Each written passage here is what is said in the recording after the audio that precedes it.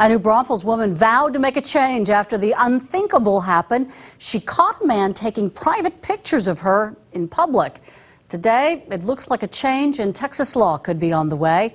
Myra Arthur reports multiple bills could finally outlaw an incredible violation of privacy. Haley Powell can't believe it's nearly been a year since a shopping trip changed her life. I felt hands touching my upper thighs, and I turned around and there was a man dressed as a woman with his arm up my dress recording me. This cell phone video shows bystanders tackling the man. The day it happened, I thought, hey, we can put him in jail and he can be penalized for what he did. Turns out that couldn't happen. At the time, Texas law could not protect Powell, in large part because the photos were taken in public. Eventually, that law was declared unconstitutional. Powell has pushed to change Texas law, even testifying in Austin. Now, at least 4 bills filed this legislative session would criminalize improper photography, no matter where it happens.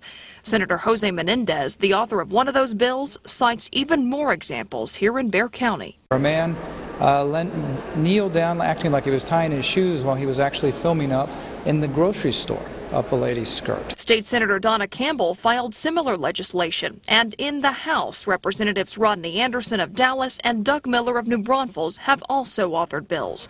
Powell hopes any one of them will become law. It's been a year-long battle, but I'm really excited to see that the next time he does it, because I have great faith that he's still out there doing this, he will be prosecuted and he'll face the consequences. Myra Arthur, KSAT 12 News. A courageous young woman for sure.